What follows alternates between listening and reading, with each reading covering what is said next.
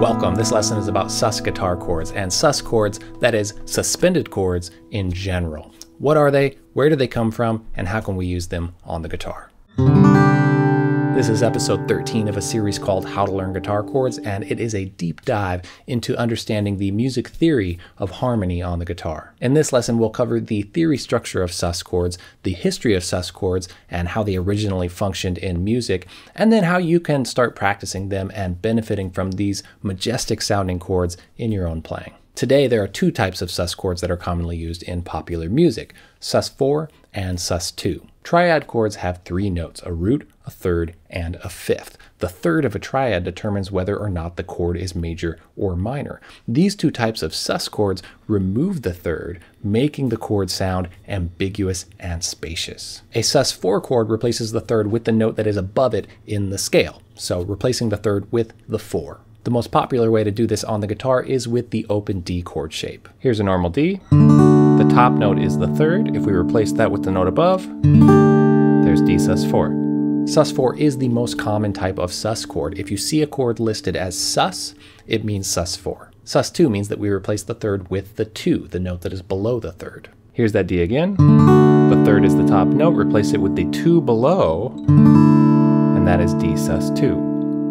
Today, sus chords can be thought of and used as just static chord types. You can just hang out and jam on a sus chord. But originally, in the Renaissance era, composers used suspended chords as this momentary overlapping event between chords. At that time, the music of the day was choral vocal music, and the idea of a chord was actually a byproduct of multiple voices singing different melodies together at the same time. Suspending a chord meant that you would simply delay the movement of one of the voices when the harmony changed. So when all the other voices would move to create a new chord, one of the voices would stay suspended, holding the note that they were singing from the previous chord, creating this ethereal effect before resolving to the note that actually belongs to the new chord. So to use D sus4 in this traditional way, we could play a C chord first with a G note on top, leave the G note there as a leftover note when we switch to the D, and then resolve to a normal D chord by moving that note down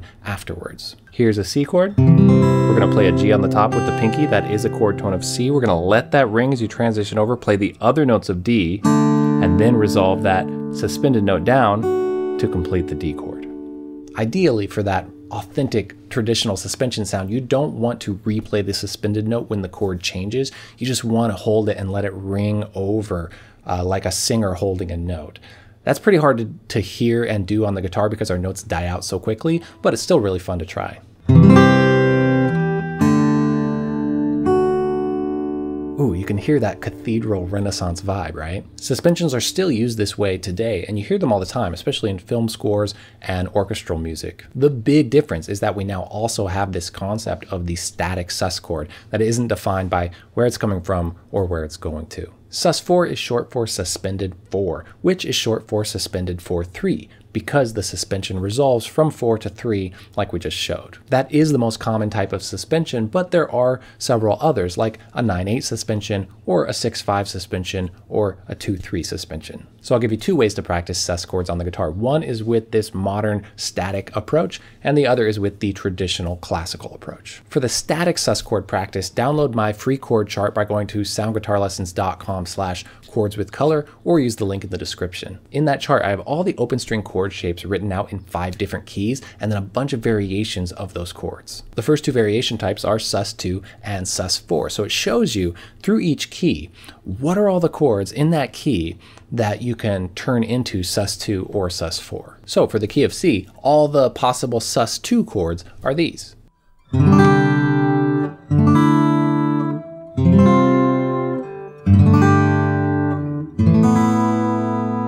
You'll see all the possible sus4 chords as well. And in the chart, there's 4 more keys where all of the options are listed out just like that, plus a bunch of other cool chord types as well. To practice the traditional classical approach for sus chords on the guitar, we are going to use a string of 4/3 suspensions. So the resolution note from the previous suspension is going to become the suspended note of the next chord through a progression. This compositional technique is often used in film scoring because it has such an emotional, constantly moving sound. For this, I just created a little etude, and I'll just play through it and show you the notation on the screen so you can use that to learn it and practice it if you like. It does require some fingerstyle technique, so if you're not comfortable with that, no problem, just practice these static chord shapes, and I will be covering fingerstyle playing in the future on this channel.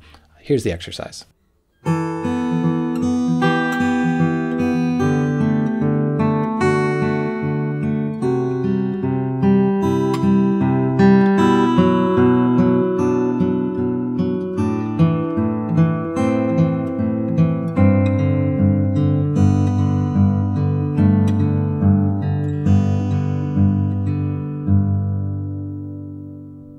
All right, we covered the theory of static sus chords, the history and function of sus chords, and 2 different ways to start practicing them. We're about halfway through or so with this series, so stay tuned. I'm here every week with a new lesson. Next video, we are talking about 6th chords. Can't wait to see you there.